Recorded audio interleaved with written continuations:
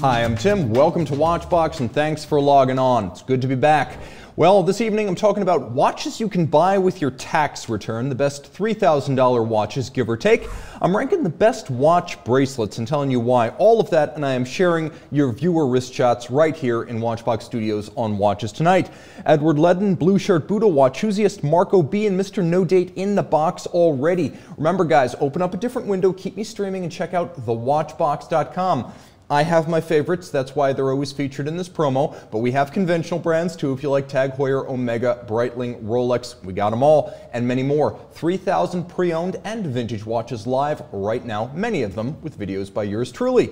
I should also mention that you can visit me on Instagram if you want to see videos by yours truly, 1,500 of them in 1-minute formats. You can literally binge watch my Instagram account, and here's the best part. There are exclusives. There are actually watches on that Instagram that do not show up on thewatchbox.com, and it's often where I post the best of the best. So check me out, Tim_Masso on Instagram. All right, we have a lot of friends. We have Pascal from Switzerland, Watches and Whiskey, Sean B from Temple, Texas, Bucherer 1 from Poland. We've got Adam Crossfire. We've got Mateo C. We've got Alex O and Dave Oppenkar, another Zin fan. We've got Wolfgang from Austria. And we've got Jim Millett, Mark S. from Brooklyn, Dr. Stu joining in, Turkischer Meister from Turkey, Mr. Enigma, Boss Defender from Bavaria, Germany, Galvin Wong, and Shea Berger, 87, joining in from Texas Hill Country.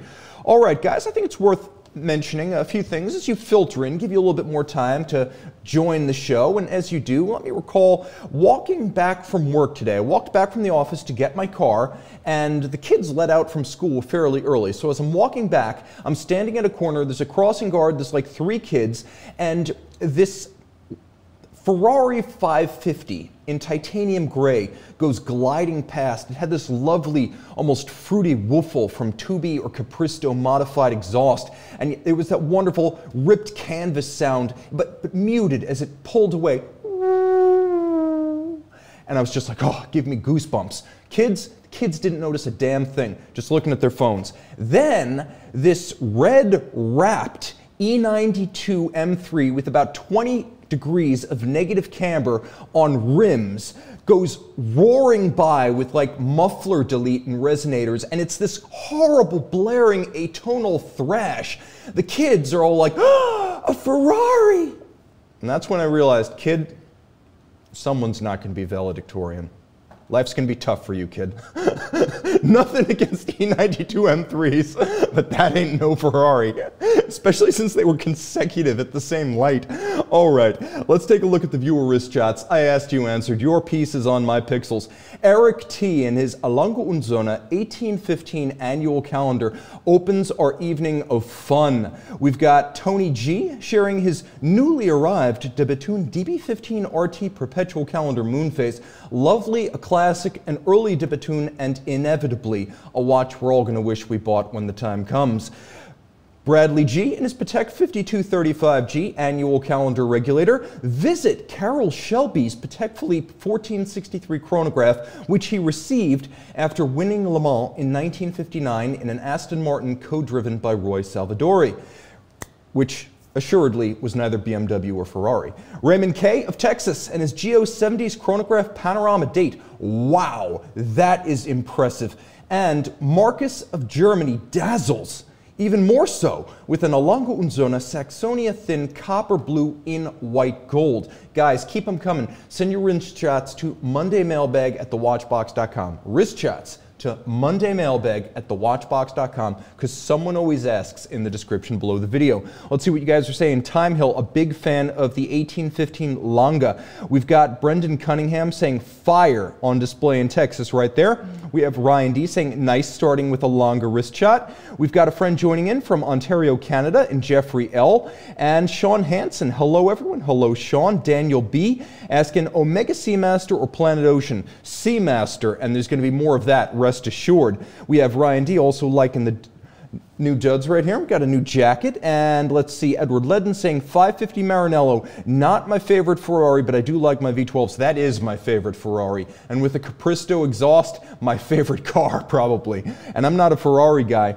Watchusiast saying I love the M3 of that era, but it's no Ferrari, and I gotta agree with you right there. Let's see who else is in the box. Randy Allen, we've got Chopla Qatar. Tim, when will the Zin project start? We gotta wait for them to get past their anniversary year, unfortunately. This is their 60th anniversary, and they were clear the focus is gonna be on that, but I'm looking at other brands like St. Gallen, Oris, and maybe even Ball, who might be interested in doing our Facebook group Tim Masso limited edition watch. I think the will is there with Zin, they just don't have the capacity. And then right here we have Luciano M saying Cancun says hello, and Edward Ledden reminding us that German cars are less than Italian cars. Maybe an emotion, but not overall. I think of them as separate, but great rivals, equal in some ways. Okay, now let's take a look at the best luxury watch bracelets. This is something you guys asked for, and I could never get all the watches together to actually do the review on Watchbox Reviews, so I'm going to talk my way through this one.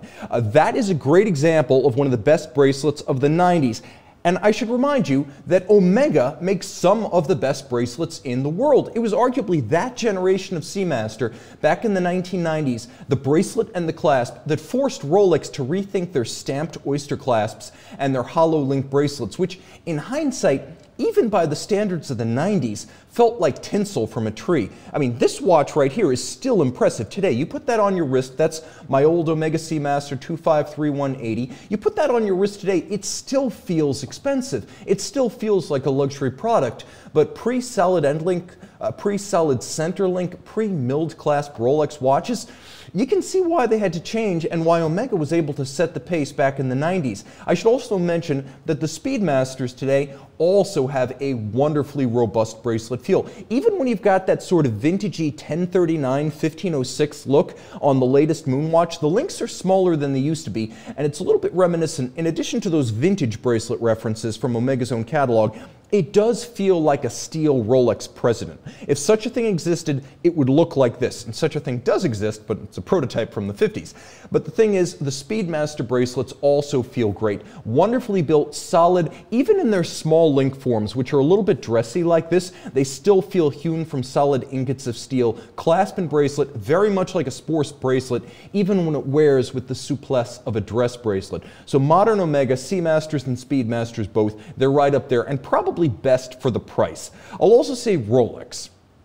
By the way, that right there, one of those Omega Olympic Edition watches that you just saw, very nice piece. And there's going to be a curious collector subset of like Omega Olympic watches from 2020 and 2021 someday. That's going to be its own world of vintage, as those were such weird out-of-sequence watches. But I digress. Rolex watches. Look, they were late to the party, but by 2005, with that year's GMT, Rolex was really cooking. Solid end links, solid center links, milled out clasps, folding mechanisms, double locking mechanisms, all of that living up to the expectation you have for Rolex bracelets. If the Ferraris of the 80s with Fiat parts were disappointing, then the Montezemolo Ferraris of the 90s were the Ferraris you imagine, and the Rolex bracelets of the 2000s, again, the Rolex you imagine, the quality, the strength, the detail, the features, the engineering that is surpassing, that lives up to your expectations and even feels like it's more expensive than it really is. That's what you get with a modern Rolex bracelet, but the Deep Sea is special among them. You can see there is a double folding system. There is an incremental extension on the Deep Sea that you can open up and adjust. It's that sawtooth thing that allows you to actually adjust the incremental glide lock while it's still on the wrist. You cannot do that with a Sea Dweller 43 or a Submariner. This one's designed to be adjusted without risk of dropping the watch when you're out in a marine environment. It also has a flip lock extension, meaning it has both, plus the on-the-wrist adjustability. This is Rolex's best clasp, and probably the best diving clasp made by anyone at any price. Okay, Karl F. Bucherer. Now, admittedly, the bracelet and their clasp provided by a supplier, but I'm including it here because the quality of what you get is impressive regardless of where it comes from. The clasp has a micro adjustment and triggers. The individual links feel remarkably, how to put it, devoid of play. There is very little rattle or play in these links, except in the direction they're actually supposed to bend. When you put it on the wrist, the watch, which is substantial at about 44.5 millimeters, feels beautifully counterbalanced by the bracelet. And the more you look at it, the more impressive the details are. So while the watch itself is a wonderful piece, if you've got the wrist for it, the bracelet, relative to what you're paying, feels even better. Now, Audemars Piguet. No surprise here, some of the best bracelets on the market, and I should say, well, AP seems to be finding ways to take money and expensive details out of all of its watches in every way imaginable. The bracelets actually feel like they're getting better over the years, and that's whether you're getting a standard Royal Oak like this new for 2020 Flying Tourbillon, their first in a while, I should mention, or you're getting something like an offshore, which is bigger and burlier. Here's the thing, while the links are of different size, the quality is the same in both instances. And I should mention that if you get them in ceramic, they're even better. As in steel, it takes about 9 to 11 hours to hand finish all of the bracelet links and the clasp of a Royal Oak or an offshore. In ceramic, it takes about 33 hours to make the same finishing steps, which means no corners cut there, and in fact, quite impressive. What you're paying for with these watches increasingly is not the movement inside, though it's impressive, and AP has gone all in-house in just about every watch. Nevertheless, the bracelet is the best part of any Royal Oak, even compared to the case, even compared to the bezel. I have to say that when you put it on the wrist, the thing that makes you just take a look, draw in a breath, and sigh with satisfaction, it's the bracelet. And AP, with removable links fixed by screws and clasps that are ever more durable and robust, really sets the pace here. They feel better than Vacheron, as important and impressive as the Generation 3 Overseas is. The APs feel more solid. And compared to what you get on a 5726, a 5712, a 5990, or a 5711, AP definitely is in pole position. Eyes closed, you would pick this one out as the most expensive feeling and solid of the big three, the Holy Trinity integrated bracelet sports watches. But Vacheron, I do feel like you need to be mentioned here. Not because the bracelets are the most solid, though they're up there, but when you combine all of the features that you get in the Generation 3 Overseas, you get a bracelet that is arguably more impressive in total than the solidity of Audemars Piguet or the finishing quality of Patek. So what do you get with an Overseas Generation 3 bracelet? Well, for one thing, you get quick releases. The quick release system, which comes with accessory straps, you generally get with steel, leather, and rubber, so you get 3 different bands when you buy your steel Overseas 3. You can quickly swap from strap to bracelet and back simply by pulling the set off using a trigger on the underside of the bracelet. Now on the bracelet, every single link on both sides of the bracelet is removable, which means a lot of money was spent making this thing fully sizable so that you can balance side to side without a lopsided bracelet feel. And if you've got that weird in-between wrist size, Vacheron goes one more step with a 1.5 millimeter micro adjustment in each side of the clasp. And the clasp is a trigger release system. So what you're getting here doesn't feel quite as solid as the bracelet on an offshore, nor is it as beautifully finished in absolute detail as, say, a 5711. But when you put all of the features together with the solidity that it does have and the finishing quality that it does have, you wind up with what might be the best bracelet by anyone, anywhere, at any price. And having seen bracelets from the likes of Lange, bracelets from Grubel Forsey that have recently been previewed, bracelets by independents like H. Moser, I have to say this holds up against the best of them, price irrespective. I would even go so far as to say the Overseas 3 might have the best sports watch bracelet system ever designed. Now, not on the list, Patek. Why? Because removable links are fixed by pins and sleeves, and overall, especially with something like a 5711, I don't feel like the 5711 bracelet is as robust as it should be for the price. The clasp is also aging, which means that between the way the bracelet is put together and the way the clasp is put together, the finishing of the individual links, which is outstanding, can't quite make up the difference to the other 2/3 of the Holy Trinity. Also Breitling. Well, clasp quality has improved under Georges Kern, and there's now a handy micro adjust, much like a Rolex flip lock system, or even a hybrid of flip lock and easy link, if I had to describe it. The Breitling bracelets are still let down overall by clasp quality, which is not yet at Rolex and Omega level. And finally, I would say that there are 4 brands that use bracelets and clasps of similar manufacture. There's a company called Broglioli in Ticino, which is the southern Italian-speaking part of Switzerland, and they make clasps and bracelets for Glasuta Original, as you've probably seen on, for example, the 70s Panorama Date Chrono, or the 70s generally. You've probably seen their clasps and bracelets on the Moser Pioneers. You've seen their clasps and bracelets on the Longa Odysseus, and you've seen their clasps and bracelets on many IWC pilot watches. All of which is to say they're all impressive, but none has the advantage because they all come from the same supplier, and again, the ones I mentioned are just a little bit better overall. So let's take a look at what you guys are saying right here.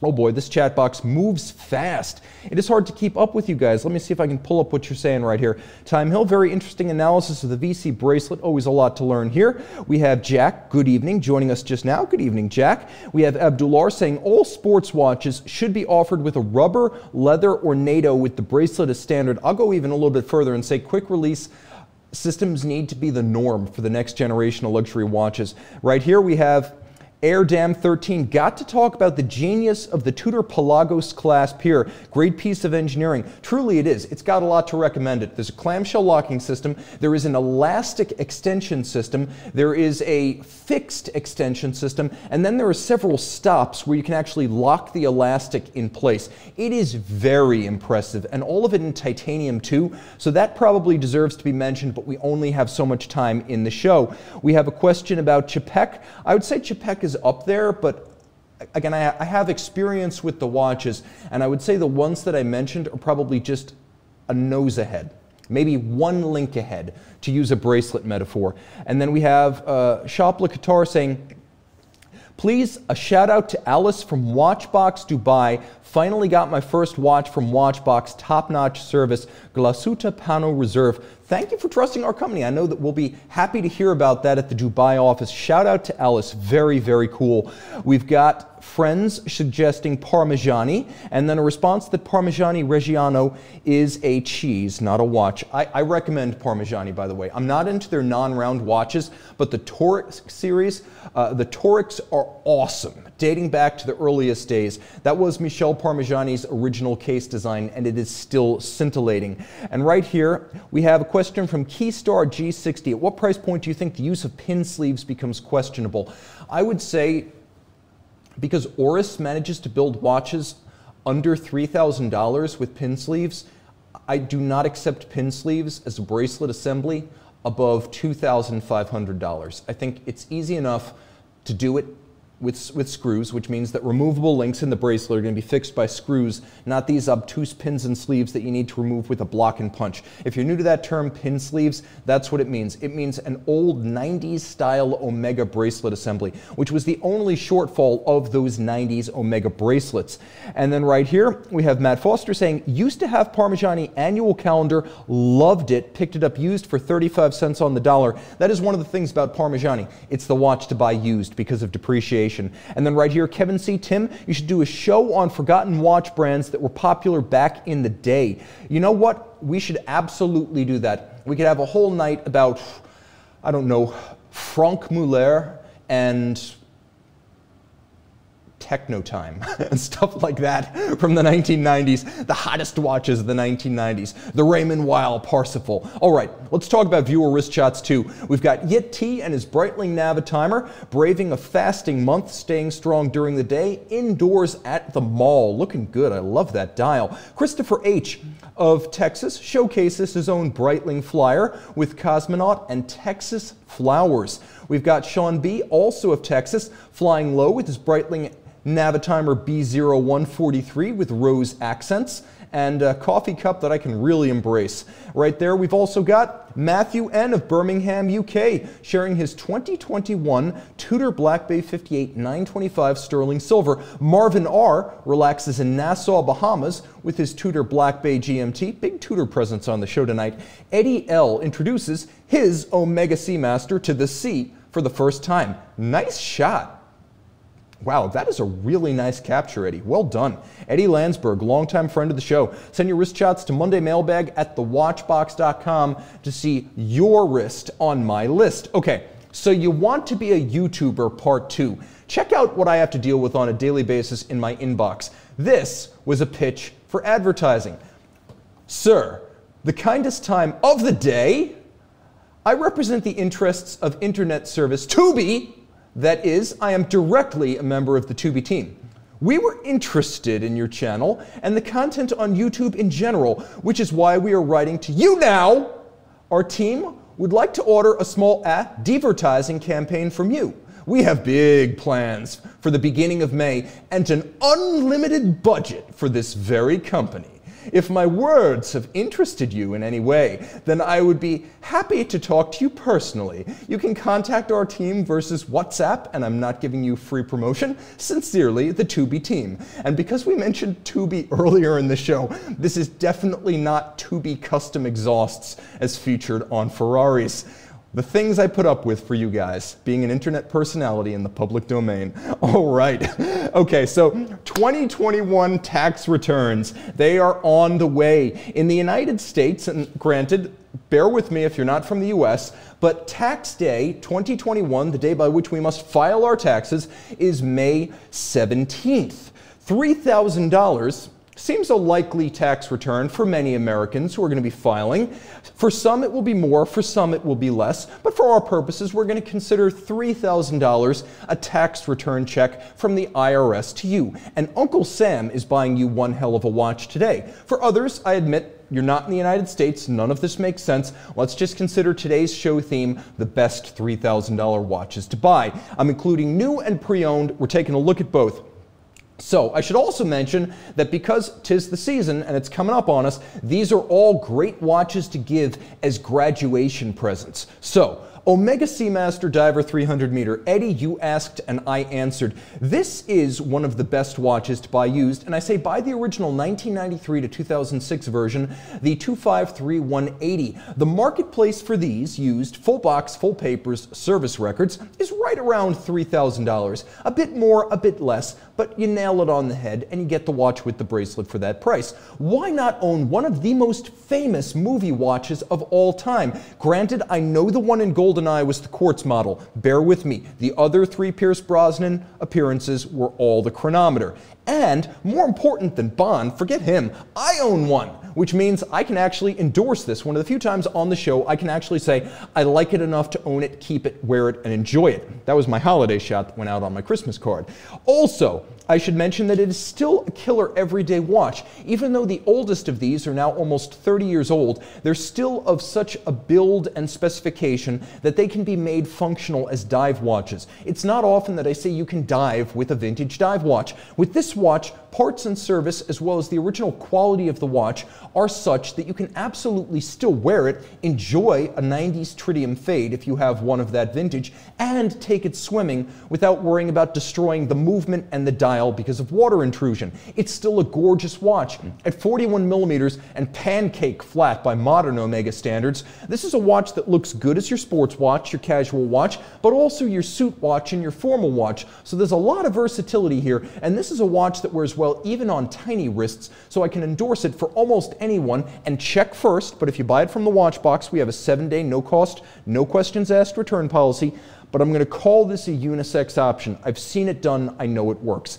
Also, it has a better bracelet than a 90s Submariner, and we just talked about that. You can see it right there, it's gorgeous. It is aesthetically a bit of a blend of a sports watch and a dress watch bracelet, so it works well. But here's the thing, it is still very solid and impressive, and far better than a sub from the same period. A lot of 90s sub bracelets, if they're the original bracelet with the watch, have already worn out and they're too ropey to wear with any peace of mind. You feel like the watch is going to fall off. With this, I mean, it's not quite AP, but it's damn close. And it's as good as any AP bracelet feel-wise from the 90s. I'll also say that at 41 millimeters in steel, a chronometer with a diving clasp, with a diving extension, a helium escape valve, this watch sat somewhere between a 90s sub and a 90s Sea Dweller in capability, and it's still formidable today and serviceable locally anywhere in the world, which means you don't have to send this one back to Switzerland to service, and that is not true of a lot of watches made today. So, let's see what you guys are saying right here. Dennis RH saying, I got mine and it's one of the best in my one watch collection. You know what, Dennis, you're totally right there. Matteo C saying, love mine, 253180. It's like the Maranello from Ferrari, the best of the best. And then right here we have Karate Chop saying, shout out to the Zin U50, great bang for the buck. I got to agree, get it full bracelet, get it full tegament. No reason to hold back when the pricing is that fair. Edward Ledden saying, hoping to buy a 253180 soon. Believe me, my man, you will not be disappointed. Just decide going in whether you want to get a tritium dial from the 90s or one of the later Luminova dials. Each one has something to recommend it, but you do have a choice right there. And then we have Kevin C. For $3,000, a used vintage Hoyer diver, many options from the 1990s. And then right here, we have Terry C. saying for $3,000, I would buy a white gold deployant clasp for my Breguet. Okay, guys, and then right here we have Jim Millett saying, totally agree about a Wolfgang and Tim video. I would love to make that happen. Wolfgang, get in touch with me. MondayMailbag@thewatchbox.com. We'll find out a way to make that happen. That'll be on the Talking Time with Tim Masso podcast. And by the way, guys, timmasso.com is real. It's a thing. I did it. You can download my podcast there. And I could see right here, we've got Vincent P. saying, hey, Tim, can you give my friend Roy a shout out? Most indecisive person ever. Roy, you've got to commit. I'm giving you a shout out. Okay, now let's talk about the Mido Ocean Star Diver Chronometer. How about a Planet Ocean for under $2,000? That's basically what you're getting right here. 43.5 millimeters in stainless steel. You're getting a fold-out diving extension in a diving clasp. You're getting a COSC chronometer movement that has an 80-hour power reserve and an anti-magnetic silicone hairspring. It has a helium escape valve. It's a 600-meter diver. All of this, and if we can go full screen with that dial, look what Mido did, guys. A proper conversion from meters to feet. Nope, 600 meters is not 2,000 feet. Mido, thank you for being precise. You guys are Swiss, but in my heart, you'll always be German. Right there, we've also got a watch for which factory service is listed publicly. Damn good of you guys. Drawing the veil on one of the most opaque parts of the watch ownership experience, that's right on their website. Also, 1 year more warranty than a Patek Nautilus. Patek gives you 2. With a COSC certified Mido, you get 3. And I should mention, why even bother with an Omega dive watch at this point when you can buy this thing new for $1,700? Don't even bother getting it used. That's a deal right there. If you can negotiate off 10% and it's a Mido, so you should, that's one hell of a machine for the money. Again, new or used, you're getting a buy, but why not get it new with the 3-year price, the 3-year warranty at that price? I mean, a few links of a Rolex bracelet and you're right there at that price, $1,700 bucks. Mido, you're impressing me. I love what you guys are doing. So let's talk about Longines. We're hitting a lot of Swatch brands right here, guys, but I promise you it won't all be Swatch Group by the end of the show. The Pulsometer Chronograph. This is a watch that came out in 2015, and when my former colleague, Raphael, who used to help me with the watch listings and posting the videos, he asked me what he should get back in 2016 when he was new to the company.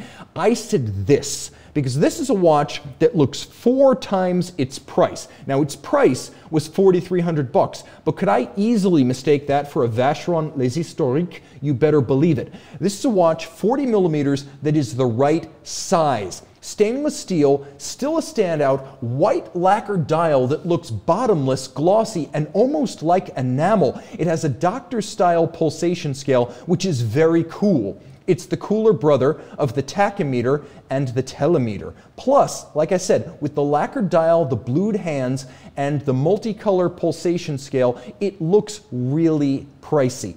This is a watch with the caliber 788, which is a hugely modified mono-pusher variant of a Valjoux 7750. You're getting a column wheel, you're getting automatic winding, you're getting 54 hours of power reserve and a display case back. This is a really sharp timepiece. And the fact that it comes on alligator standard at what was a retail price of $4,300, you expect calfskin or some sort of textile. It is a very impressive looking watch. And I should mention, $3,000 here can be negotiated if you want to pick up one of these used. It can absolutely be done. I've seen it done, but $3,500 for one of the best on the market, it's worth overspending a little. I know some of you will have tax returns of more or less than $3,000, but if you've got to splurge on one of these watches, I would say definitely do it with this one, because this is a memorable experience and a watch that will look just as good in 100 years.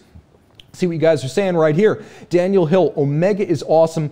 Good to see you. Hope to meet you one day. I hope so. I'm going to be traveling the world once this COVID thing is over. I want to check out Europe, Latin America, the west coast of the US, a couple of different stops in Asia and the Middle East. So let me know if you're interested. Monday mailbag at thewatchbox.com, and maybe the Tim Masso Traveling Circus can touch down in your town. Hey, traveling circus, why not the flying circus? Okay, right here, we got showcase watches saying 41mm SMP 222080 with caliber 2500 is the best Seamaster in my honest opinion. Modern with vintage cues and still bang for the buck. We've also got Yusuf, I should say, Yusuf 4646, joining in from Bahrain and staying up very late with us from the Gulf. Thank you for staying up late. It might even be early there at this point. And then right here, let's see what you guys are saying right here. Abdul R, I think $3,000 for a Chopard LUC Pro 1. Not impossible, but you're going to have to look around. And then right here, Jim Millett saying, get over to the UK, Tim. You know what? I have not been there. I have not formally visited the UK as a Watchbox dude. And you know what? I think it's time to fly the flag. Let's see what else you guys are saying right here. Time Hill, thought that Longines was a Longa. Like I said, it looks really expensive for what it is. If you pick that up for $3 grand, my man, you did good. And then right here, we've got Renside saying, great stuff about the pulsometer. All right, guys, well, I asked and you answered. Viewer wrist shots number 3. Joining in with me, it is Wolfgang of Austria, one of our most regular contributors and the liveliest in the box by far. Right here in Tulum, Mexico, night snorkeling with his Seiko. Very cool. Kyle A. and Hannibal the dog. Relax with a Panerai Luminor 8-day PAM 560 on a rubber bee strap. Lounging. We've got Adam C. of the UK sharing a spectacular loom shot from his new Zenith Pilot Type 20 Extra Special. Well done, Adam. Active member on the Talking Time with Tim Masso Facebook group, and the sociable loner who captures a close hauled shot of his pig dial Panerai Radiomir PAM 425, and Jimmy Y and his Rolex share the stage with his Academy of Country Music Award. Very cool. I would love to know the extended story behind this picture. Send your wrist shots to mondaymailbag at thewatchbox.com. Okay, right here we've got East of Suez checking in from Okinawa. We've got Mark E. Pass by Qatar, Tim. You know I will. We're already in Dubai and we are looking to expand through the Middle East. And then right here we've got Kevin C. opining Seiko needs to bring back the Land Monster. Okay. We've got Eric R. Aloha from Southern Utah. A fan of Zin and its tegmented goodness. All right, we have Daniel Hill asking, Tim, why don't you ever talk about RGM watches? I really should. Maybe I'll do that in the next show. I've met Roland. He's a super cool guy, and I've got an offer from him to go out and actually see the manufacturer in Lancaster. So I'm really just dragging my heels on this. This needs to happen. RGM, we'll give them a shout out in the next show. More 2021 tax return watches, starting with Breitling, a big one, because we're talking about the Aerospace Evo, which is like your Generation 4 Aerospace, or the Generation 3. Both of them can be bought for this price. I don't think it's necessary to go back to the Generation 2 or 1, which are older watches, somewhat more vintagey and a bit more fragile. Go with the Generation 3 or the Aerospace Evo. Generation 3, made from 2007 to 2012, the Aerospace Evo made since 2013. Not a poser or an anachronism, notably for a pilot's watch in the modern era. This is the real thing. Unlike a Rolex GMT or an Omega Speedmaster, this is a watch that was designed with the pilot in mind and designed to be used the way a pilot will use a modern watch. So while yes, NASA still flies with the Moonwatch, and yes, many pilots still wear Rolex GMTs, this is a different generation. I would even say several generations removed from those watches which have their roots in the 1950s. This watch has its roots in the 1980s. What do you get? dual time capability, analog and digital on one dial. You get a 24-hour format if you want it in military time. You get a countdown timer, you get an alarm, you get a chronograph, and you get super quartz precision in a watch that is accurate to 15 seconds a year. Remember, a chronometer, mechanical, can lose 4 seconds or gain 6 seconds a day, and a standard quartz watch can lose or gain 15 seconds a month. 15 seconds a year, thermocompensated. And I should mention it has an electronic minute repeater and a backlight and a perpetual calendar, all of this in a luxury watch that will last a lifetime. How do I know that? Because we still bring in, service, and buy the very first Aerospace from 1985, and they still work beautifully. I'll also say that if you get the Gen 3, it's a 42 millimeter. If you get the Gen 4, it's a 43 millimeter. They're all in titanium, beautiful on the wrist, more versatile than you think, prices are reasonable used, and you can even score the Evo model on a strap for $3,000 or less. 100-meter water resistance and a unidirectional diving bezel means there is versatility here that you will not find on a standard pilot's watch. They're typically 30 to 60 meters water resistant. This is 100 with the dive bezel. This is a watch that can do anything. But let us propose, perhaps, I'm going to jump straight to Meistersinger, because Meistersinger, this is a watch that you never see. I wanted to talk about watches that we never discuss. And this is a great example of an indie that's been around since about 2001, but we just don't talk about them. So let's right the wrong. Starting with the Saltora Meta X. I went to Watch Time New York back in 2019, back when we were still doing Watch Times. Please, Roger Ruger of Watch Time, make Watch Time New York and LA happen again. I'm begging you. I loved those events.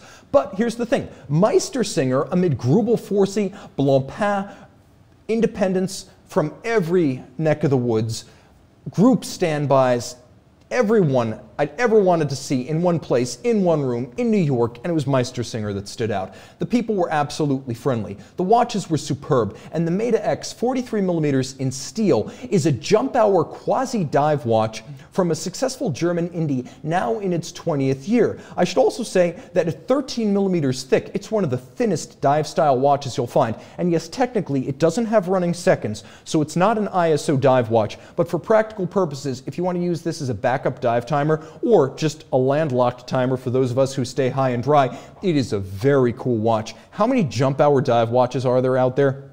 Not many. I'll also say, yes, there's a Sellita SW200 or ETA 2824 inside, but that's not really what this watch is about. The way it's built and the way it tells time is really the draw. It is handsomely built, very solid. It has captive bezel construction like a Zinn with a ceramic bezel insert. The case is built like a tank and finished quite handsomely for the price.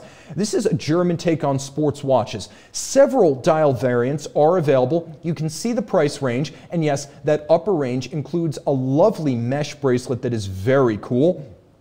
Hey guys, maybe you can't get it used for under $3,000 on the mesh bracelet.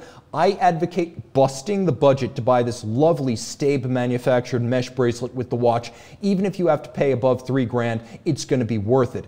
And speaking of which, used prices are all over the map, but with the $3,500 retail, pre-owned prices, or heck, maybe even shrewd bargain prices, are going to be less for this rare Meistersinger. Can you get this watch for $3,000? You absolutely can. A very neat watch that looks very cool and is anything but generic in a dive watch class where basically everyone is copying Blancpain and Rolex watches from the 50s. Meistersinger does something different. Jumping into the box right here, we've got Jiri K saying, finally able to join live. Love from the Czech Republic. Thank you for staying up late with me in Central Europe. I really appreciate that. And then right here we have David Datura saying, Meistersingers just don't do it for me. That's okay. They're not for everyone. And then right here we have Time Stands Still, submarine steel. That's all that needs to be said. And then right here we've got Adam Crossfire saying, I have to add a Meistersinger to my box. Such a cool watch. You know what? Because this is a Tim Masso show, and you know I am as metronomically slavish to routine as Immanuel Kant, I'm going to harp on a favorite right here. You've heard it mentioned before, but I'm bringing it up again because it's great value and it's an awesome watch. We need to speak of the master of them all for under $3,000, the Ball Engineer 2 Magneto S. 42 millimeters in steel, but that's not enough. It is packed with features. I'm amazed it's only 42 millimeters. En Español, what's it got going for it? It is a COSC certified Swiss chronometer. It has Ball's nearly indestructible spring lock system for resisting shocks. It has 15 tubes of tritium on its dial. That's right, this is a modern day tritium dial, 5,000 Gs shock resistant, and 80,000 ampere per meter anti-magnetic, like a Milgauss. Look at that dial, explosive, self-activated tritium. Pull it out of a box at night after 1 year of shielding from the sun, it's still gonna glow. I'll also mention that it has this awesome anti-magnetic mu metal iris that covers the case back. You actually turn the bezel and it will expand or retract to either shield the movement from magnetism or make it visible for your viewing pleasure.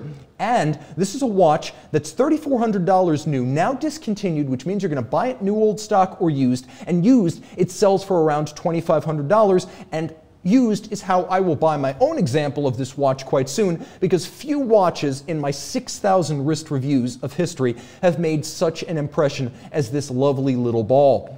So, guys, what do I advocate? I advocate getting a lot for your money. Any of the watches on this show, $3 grand, or in some cases slightly more, slightly less. But you do not need to spend $90,000 on a watch to have fun. If you've got that kind of money, I still recommend you put those big purchases on hold, buy yourself a $3,000 watch, love it to death, and rediscover the joy of watches. It's not always just about raising the price of your next goal. Sometimes you need to step back and enjoy what this hobby is all about. And that hobby is all about community and variety. So, viewer wrist chats number 4. I asked, you answered. Peter L. of Southern California impresses with his rare IWC Da Vinci digital date month perpetual calendar flyback chronograph.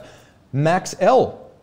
and his Gerard Perregaux 2598 chronograph warm up with a stoked fire pit. Koji of the Philippines goes for a night swim with his Rolex Submariner and family.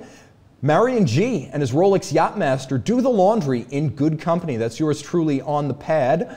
And then Rai M3 and his BMW M2 Competition perfectly complement each other, with Rolex Submariner Date two-tone taking us home in the M2. Guys, send your wrist shots to mondaymailbag@thewatchbox.com. Big shout out. Thank you to Sean. He helped with a major technical oversight that I made in the program for the show tonight, and he deserves full recognition. Thanks to all of you. You are the best audience on YouTube. Time out, Tim out, and thanks for logging on.